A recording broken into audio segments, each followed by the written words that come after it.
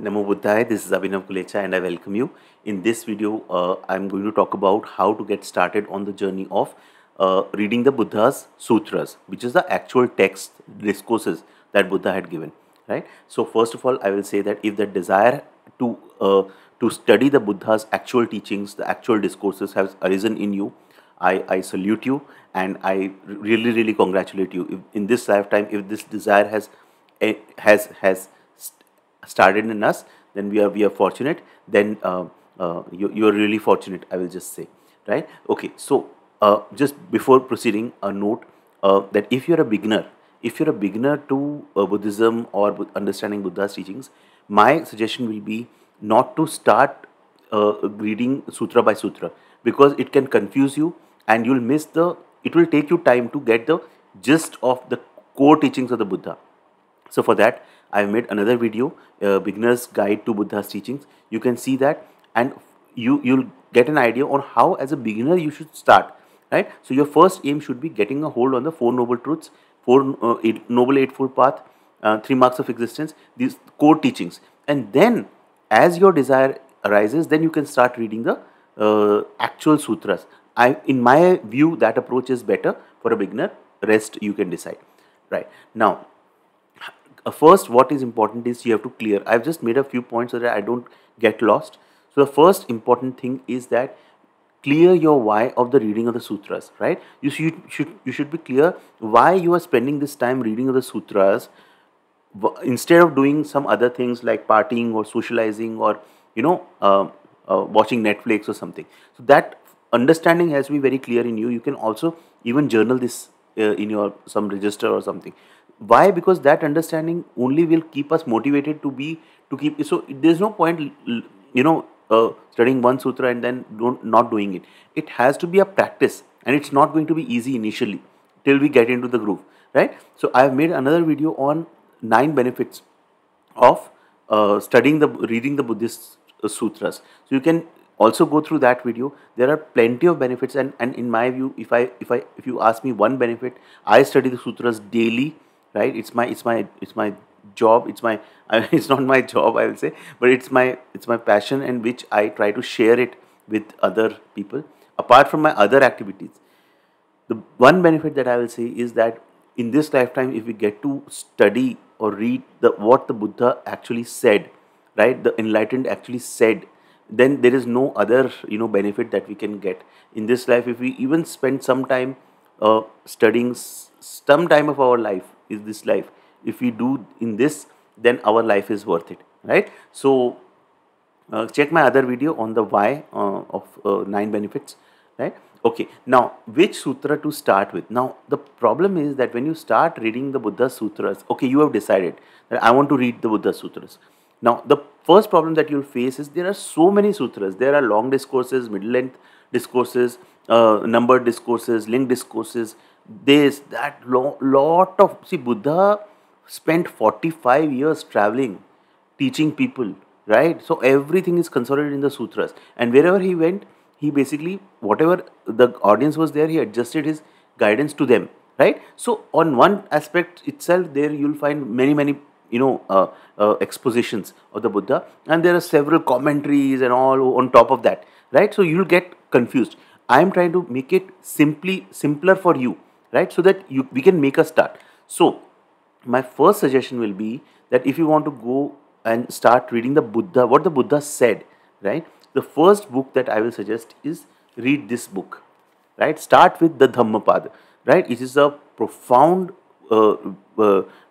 text by the Buddha, right? It's by the Buddha, and it's in short verses, and mainly intended for lay people like us, right? We are not monks, right? We are lay people, so it's intended for lay people.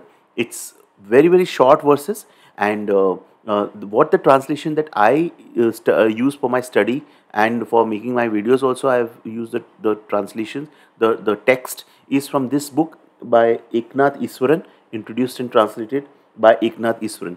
So this is one version. There is a Radhakrishnan version. Many versions are there, but this is one I really enjoy. Sometimes I just pick up one of the versions, and I just one of the pages, and I just study some of the Dhammapada verses. So this is the first book that you can buy. It's available on Amazon, Flipkart, or wherever you are there in this world.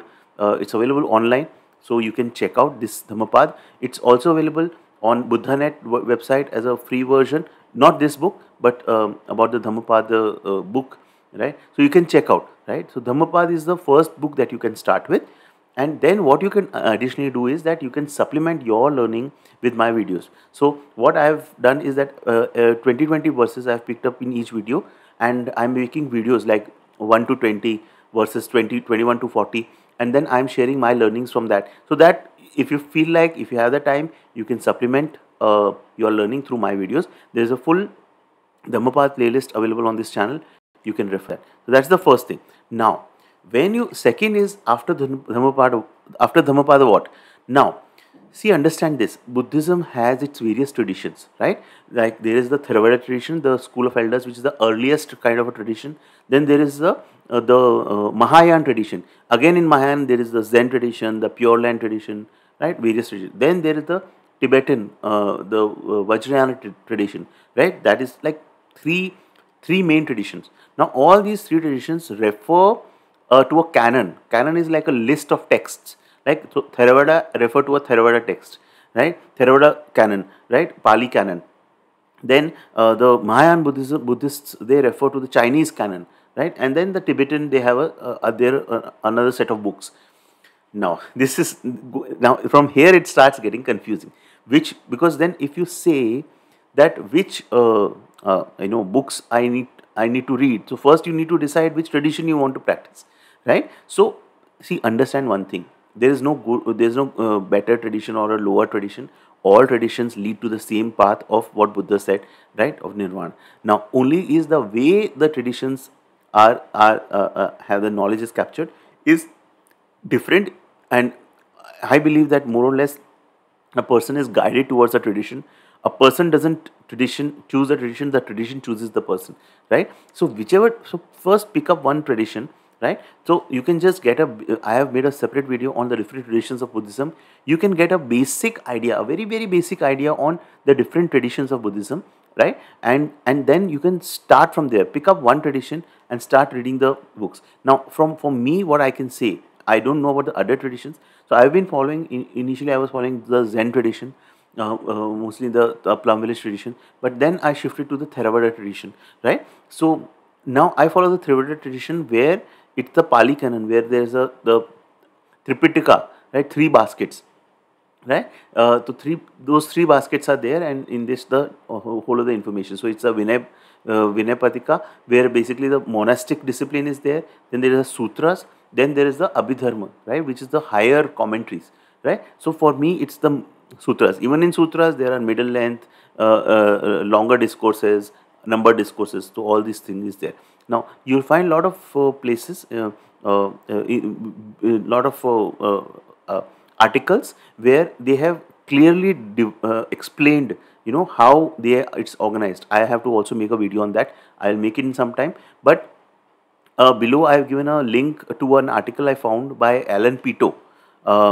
It's a very, very good article, and I have given the link. Yeah, so Alan Pito's article on Buddhist scriptures, you will find it down below, and then you can use it to get an idea on the script. So first decide on the tradition, right? So I follow the Theravada tradition, right, which is mainly for the monks, but I prefer it because it's the earliest tradition, right, of the Buddha's teachings. But then every tradition is taking you to the same path. Whatever you resonate with, you can start with. Okay. Now for Theravada, now if you want to know where are these texts available, so for Theravada, in that Alan Pito's article, he has given the list of websites where the sutras are available. For Theravada, you can go to websites like Sutta Central, SUTTA central.net. Like I refer, most of my work is, I refer that particular website, or dhammatalks.org. Some 2-3 websites are there which contain a list of all the discourses, right? And the best thing about them is that they are like even the copyright free. They are free of even copyright, and they have done such beautiful work compiling everything. So we can refer those, and God bless the Buddha, Bodhisattvas bless them, or the people that who have done this all work, right? Okay. Now, so that your tradition is decided, and now, and you know that okay, this is the website which contains the sutras. So, like I refer the sutracentral.net website, you can find out your website where the discourses are there. Now, how to move forward? Now, there are like two ways to move forward, right? One is the anthology ways, like where basically it's an anthology of Buddha's teachings, like it's on themes like Buddha's birth, then Buddha's initial life, then Buddha's teachings on this, that. It's like arranged theme wise in books, right? Or you can go directly reading one by one sutras, right? So if you want to go anthology wise, here is a book, In the Buddha's Words by Bhikkhu Bodhi. It's a beautiful work on the anthology of Buddha's key discourses are collected in this particular book. So you can refer this book. If you are from India, then there is it's by Wisdom Publishers, but in India, Pariyatti has also has a version for Indian subcontinent, which is a lower price one. So you can refer that. It's available on Amazon and all other places. It's available, or you can buy it from Wisdom Publications website. The link is given below. You can buy this book from there. So it's like one good book that you can refer.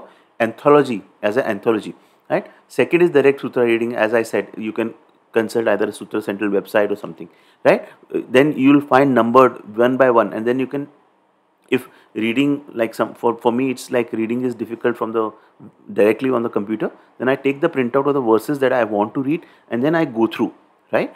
Okay, so that you can do, right? Okay, so when you talk about anthology, there are two books. One is the In the Buddha's Words. Another book is in Buddhist Life, Buddhist Path, by Bhikkhu Chintita. This is the name. I am just getting confused. That also link is there in the description. You can check out. That book is available free of cost. That you can just refer that book, right? So that is the anthology wise. Direct sutras for Theravada, I've told Sutra Central. For other traditions, you can refer to Alan Pito's article below on scriptures, right? Now, okay, so now let's come to the reading tips, right? Now, what you need to do, how to read. Now, dedicate a fixed time and place for your reading, right? So if you have to make it, you have to be serious about it, right? It's not like a like something which is not to be taken serious. This serious work. So even 15 minutes, that's fine. 15 to 30 minutes every day in the evening after you come from work, you can just relax, freshen up, and then have some meditation, and then but decide the time and place, right? That you will do the reading.